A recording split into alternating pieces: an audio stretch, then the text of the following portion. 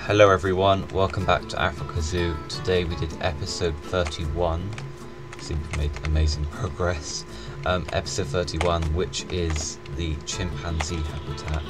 And I wanted to do something similar to our gorilla habitat we've done.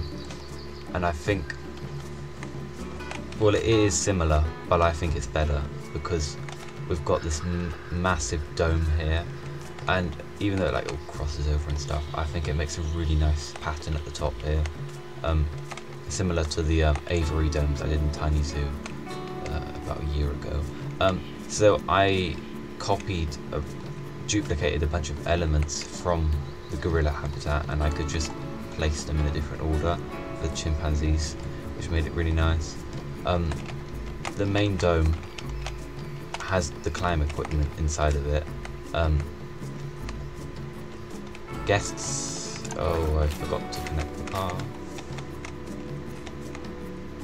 I'll be right back. Guests can walk through the habitat using the habitat gates through the dome here, and then there's also a viewing area from the outside here. The main bedding area is connected to the dome here. It's just got bedding really. I've done the same, well, just putting in trees really, the same thing as the other one, where you just cut out a few of the roofs and put a few trees in the domes. I think it looks really nice. I've got this just open area here as well, because in a real zoo you do not get habitats connected to each other at every single opportunity. You do have areas where it's just, I should probably do more in this zoo, but you get areas where it's just trees. Yeah, like this bit here.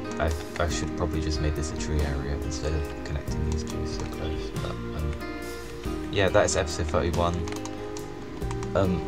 Thank you for all your suggestions in the latest video for the Sunday. I can only do animals I've got the DLCs to, so I'll save a bunch of your suggestions for later episodes when I've bought the DLCs. Because I'm missing 5 of them. But that is it for today. Goodbye.